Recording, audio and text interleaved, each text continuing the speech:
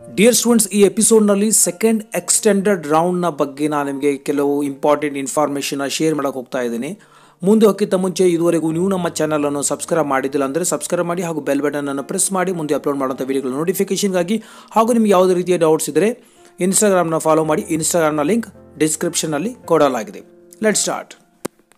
ಮೊದಲನೇ ಇನ್ಫಾರ್ಮೇಷನ್ ಏನಪ್ಪ ಅಂದರೆ, ಸಪ್ಲಿಮೆಂಟ್ರಿ ಕ್ಯಾಂಡಿಡೇಟ್ಸ್ಗಳು ಸಹ ಈಗ ಆರ್ಕಿಟೆಕ್ಚರ್ನಲ್ಲಿ ಅಂದರೆ ಕೋರ್ಸನ್ನು ಮಾಡಬಹುದು. ವಿದ್ಯಾರ್ಥಿಗಳಿಗೆ ಸೆಕೆಂಡ್ ಎಕ್ಸ್ಟೆಂಡೆಡ್ ರೌಂಡ್ ಆದ ನಂತರ ಉಳಿಯುವಂತಹ ಆರ್ಕಿಟೆಕ್ಚರ್ಸ್ ಕೋರ್ಸ್ಗಳಿಗಾಗಿ ಸಪ್ಲಿಮೆಂಟ್ರಿ ಕ್ಯಾಂಡಿಡೇಟ್ ಸಹ ಅಲ್ಲಿ ಆಪ್ಷನ್ ಎಂಟ್ರಿ ಸಹ ಮಾಡಬಹುದು.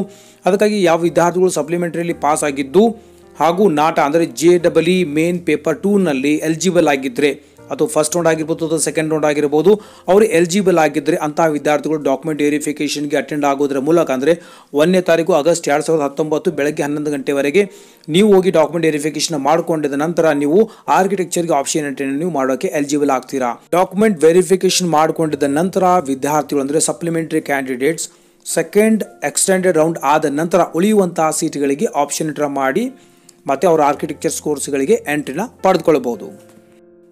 ಈಗ ನೋಡೋಣ ಸೆಕೆಂಡ್ ಎಕ್ಸ್ಟೆಂಡೆಡ್ ರೌಂಡ್ನ ಆಪ್ಷನ್ ಎಂಟ್ರಿ ಬಗ್ಗೆ. ವಿದ್ಯಾರ್ಥಿಗಳು ಅಕಾರ್ಡಿಂಗ್ ಟು ಸ್ಕೆಡ್ಯೂಲ್ 31 ಜುಲೈ 2019 ಮಧ್ಯಾಹ್ನ 1 ಗಂಟೆಗೆ ಆಪ್ಷನ್ ಎಂಟ್ರಿ ಸಪ್ಲಿಮೆಂಟ್ರಿ ಹಾಗೂ ರೆಗ್ಯುಲರ್ ವಿದ್ಯಾರ್ಥಿಗಳಿಗೆ ಇಬ್ಬರಿಗೂ ಸ್ಟಾರ್ಟ್ ಆಗಬೇಕಾಗಿತ್ತು.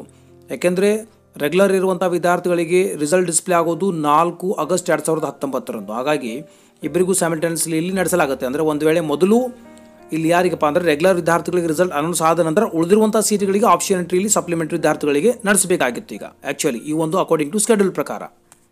ಆದರೆ ಇವಾಗ ಸಪ್ಲಿಮೆಂಟ್ರಿ ವಿದ್ಯಾರ್ಥಿಗಳಿಗೆ ಮಾತ್ರ ಆಪ್ಷನ್ ಎಂಟ್ರಿನ ಬಿಡಲಾಗಿದೆ. ಅವರು ಲಿಂಕನ್ನು ಯೂಸ್ ಮಾಡಿ ಆಪ್ಷನ್ ಎಂಟ್ರಿ ಬೇಕಾದರೆ ಸ್ಟಾರ್ಟ್ ಮಾಡ್ಕೊಳ್ಬೋದು.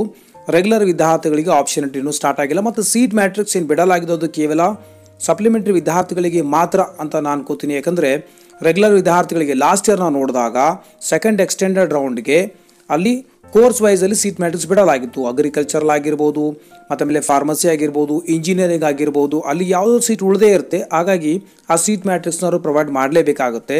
ಓನ್ಲಿ ಇಂಜಿನಿಯರಿಂಗ್ ಕೇವಲ ಇದು ಸಪ್ಲಿಮೆಂಟ್ರಿ ವಿದ್ಯಾರ್ಥಿಗಳಿಗೆ ಮಾತ್ರ ಇದೆ. ಮತ್ತು ಒಂದು ವೇಳೆ ಸೆಕೆಂಡ್ ಎಕ್ಸ್ಟೆಂಡ್ ರೌಂಡಲ್ಲಿ ಉಳಿದ್ರೆ ಆರ್ಕಿಟೆಕ್ಚರ್ನ ಇಲ್ಲಿ ಸಪ್ಲಿಮೆಂಟ್ರಿ ವಿದ್ಯಾರ್ಥಿಗಳಿಗೆ ಪ್ರೊವೈಡ್ ಮಾಡಲಾಗುತ್ತೆ. ಹಾಗಾಗಿ ಈಗ ನೀವೇನು ಸೀಟ್ ಮ್ಯಾಟ್ರಿಕ್ಸ್ ನೋಡ್ತಾ ಇದ್ದೀರಾ, ಇದು ಕೇವಲ ಸಪ್ಲಿಮೆಂಟ್ರಿ ವಿದ್ಯಾರ್ಥಿಗಳಿಗೆ ಮಾತ್ರ. ಯಾಕೆಂದರೆ ಇದು ಇಂಜಿನಿಯರಿಂಗ್ ಕೋರ್ಸ್ಗಳಿಗೆ ಮಾತ್ರ ಎಲಿಜಿಬಲ್ ಆಗಿರ್ತಾರೆ. ಯಾಕೆಂದರೆ ಒಂದು ಸೀಟ್ ಭಾಳಷ್ಟು ಇರುತ್ತೆ, ಸೀಟ್ ಉಳಿಯುವಂಥ ಚಾನ್ಸಸ್ ಭಾಳ ಇರುತ್ತೆ. ಹಾಗಾಗಿ ಸಪ್ಲಿಮೆಂಟ್ರಿ ವಿದ್ಯಾರ್ಥಿಗಳು ಇಂಜಿನಿಯರಿಂಗ್ ಸೀಟ್ಸ್ಗಳಿಗೆ ಅವರು ಆಪ್ಷನ್ ಎಂಟ್ರಿ ಮಾಡಬಹುದು.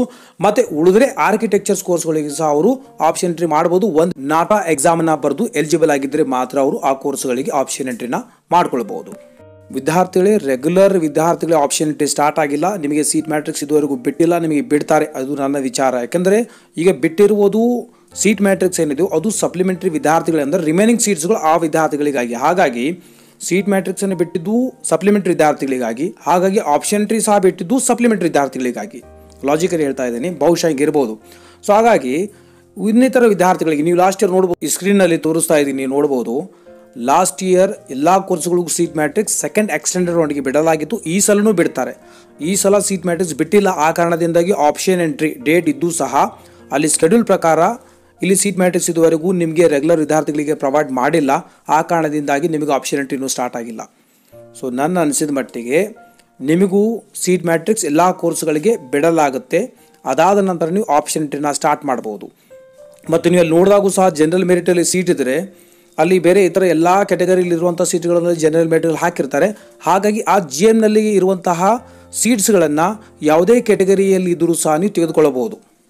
ಎಕ್ಸಾಂಪಲ್ ಆಗಿ ವಿದ್ಯಾರ್ಥಿ 2A ಕ್ಯಾಟಗರಿಗೆ ಬಿಲಾಂಗ್ ಆಗಿದ್ದರೆ ಆ ವಿದ್ಯಾರ್ಥಿಯು ಜನರಲ್ ಮೆರಿಟಲ್ಲಿ ಸೀಟ್ ತೆಗೆದುಕೊಳ್ಬೋದು. ಅಂದರೆ ಯಾವುದೇ ಕ್ಯಾಟಗರಿ ಇದ್ದರೂ ಸಹ ಫಸ್ಟ್ ಆ್ಯಕ್ಚುಲಿ ಒಂದು ಕಾಲೇಜಿನಲ್ಲಿ ಸೀಟ್ ಅಲಾಟ್ ಆಗೋದು ಜನರಲ್ ಮೆರಿಟಲ್ಲಿ. ನೀವು ಅಬ್ಸರ್ವ್ ಮಾಡಿರ್ಬೋದು, 2A ಆಗಿರ್ಬೋದು, 3B ಕ್ಯಾಟಗರಿ ಆಗಿರ್ಬೋದು, ಒಳ್ಳೆ ರ್ಯಾಂಕಿಂಗ್ ಬಂದರೆ ಆ ಕಾಲೇಜ್ನಲ್ಲಿ ನಿಮಗೆ ಈ ಒಂದು ನಿಮಗೆ 2A ಜನರಲ್ ಇದ್ದರೂ ಸಹ ನಿಮಗೆ GMನಲ್ಲಿ ನಿಮಗೆ ಸೀಟ್ ಅಲಾಟ್ ಆಗಿರುತ್ತೆ. ಕೆಲವೊಬ್ಬರಿಗೆ 3B ಕ್ಯಾಟಗರಿ ಇದ್ದರೂ ಸಹ GMKನಲ್ಲಿ ಸೀಟ್ ಅಲಾಟ್ ಆಗಿರುತ್ತೆ. ಯಾಕಂದರೆ ಫಸ್ಟ್ ಸೀಟ್ ಫಿಲ್ ಆಗೋದು ಜನರಲ್ ಮೆರಿಟ್. ಅದಾದ ನಂತರವೇ ನೀವು ಒಂದು ವೇಳೆ ಜನರಲ್ ಮೆರಿಟ್ ಸೀಟ್ ಎಂಟಿ ಆದಮೇಲೆ ಅಂದರೆ ಫಿಲ್ ಆದಮೇಲೆ ನಂತರ ನೀವು ನಿಮ್ಮ ಕ್ಯಾಟಗರಿಯಲ್ಲಿ ನೀವು ಸೀಟ್ನ ತೆಗೆದುಕೊಳ್ಳಬಹುದು. ಇದೇ ಒಂದು ರಿಸರ್ವೇಷನ್ನ ಬೆನಿಫಿಟ್ ಆಗಿರುತ್ತೆ. ಹಾಗಾಗಿ ಕನ್ಫ್ಯೂಸ್ ಆಗಬೇಡಿ. ಜನರಲ್ ಮೆರಿಟಲ್ಲಿ ಸೀಟ್ ಇದ್ದರೂ ಸಹ ನೀವು ಯಾವುದೇ ಕ್ಯಾಟಗರಿಯಲ್ಲಿ ಇರುವವರು ಜನರಲ್ ಮೆರಿಟಲ್ಲಿ ತೆಗೆದುಕೊಳ್ಬೋದು. ನಾನು ಕಮೆಂಟ್ ಸೆಕ್ಷನ್ನಲ್ಲಿ ನೋಡಿದೆ, ಕೆಲವರು ಹೇಳ್ತಾ ಇದ್ರು ಸರ್ ನಮ್ಮ ಕ್ಯಾಟಗರಿಯಲ್ಲಿ 0 ಅಂತ ತೋರಿಸ್ತಿದೆ, ನೀವು ಜನರಲ್ ಮೆರಿಟಲ್ಲಿ ಸೀಟ್ ತೆಗೆದುಕೊಳ್ಬೋದು. ಜನರಲ್ ಮೆರಿಟಲ್ಲಿ ಎಲ್ಲ ವಿದ್ಯಾರ್ಥಿಗಳು ಸೀಟನ್ನು ತೆಗೆದುಕೊಳ್ಳಬಹುದು. ಇದನ್ನು ನೆನಪಿಟ್ಟುಕೊಳ್ಳಿ. ವಿದ್ಯಾರ್ಥಿಗಳು ಯಾವುದೇ ರೀತಿ ಇನ್ಫಾರ್ಮೇಷನ್ ಬಂದರೆ ನಾನು ನಿಮಗೆ ಅಪ್ಡೇಟ್ ಮಾಡ್ತೇನೆ. ನೋಡೋಣ, ವೇಟ್ ಮಾಡಿ. ರೆಗ್ಯುಲರ್ ವಿದ್ಯಾರ್ಥಿಗಳಿಗೆ ಸೀಟ್ ಮ್ಯಾಟ್ರಿಕ್ಸ್ ಎಲ್ಲ ಕೋರ್ಸ್ಗಳಿಗೂ ಬಿಡಬೇಕು ಅಂತ ಅನ್ಕೋತಾ ಇದ್ದೀನಿ. ಯಾಕಂದರೆ ಪ್ರತಿ ವರ್ಷವೂ ಬಿಡ್ತಾರೆ. 2016 ನೋಡಿದ್ದೀನಿ, 17 ಆಗಲಿ 18 ಪ್ರತಿ ವರ್ಷವೂ ಸೆಕೆಂಡ್ ಎಕ್ಸ್ಟೆಂಡೆಡ್ ರೌಂಡ್ ಬಂದಾಗ ಎಲ್ಲ ಕೋರ್ಸ್ಗಳಿಗೂ ಸೀಟ್ ಮ್ಯಾಟ್ರಿಕ್ಸ್ ಬಿಡ್ತಾರೆ. ಇದನ್ನು ಬಿಟ್ಟಿಲ್ಲ, ಸ್ವಲ್ಪ ವೇಟ್ ಮಾಡಿ, ನಿಮಗೂ ಸಹ ಆಪ್ಷನ್ ಎಂಟ್ರಿ ಸ್ಟಾರ್ಟ್ ಆಗುತ್ತೆ. ಈ ವಿಡಿಯೋ ನಿಮಗೆ ಇಷ್ಟವಾದರೆ ಲೈಕ್ ಮಾಡಿ, ಶೇರ್ ಮಾಡಿ. ಏನಾದರೂ ಡೌಟ್ಸ್ ಇದ್ದರೆ ಕೇಳಬೇಕಿತ್ತಂದರೆ ನೀವು ಇನ್ಸ್ಟಾಗ್ರಾಮ್ನಲ್ಲಿ ಫಾಲೋ ಮಾಡಿ. ಇನ್ಸ್ಟಾಗ್ರಾಮ್ನ ಲಿಂಕ್ ಡಿಸ್ಕ್ರಿಪ್ಷನ್ನಲ್ಲಿ ಕೊಡಲಾಗಿದೆ. ಮತ್ತೆ ಸಿಗೋಣ ಮುಂದಿನ ವಿಡಿಯೋದಲ್ಲಿ. ಟೇಕ್ ಕೇರ್, ಬಾಯ್.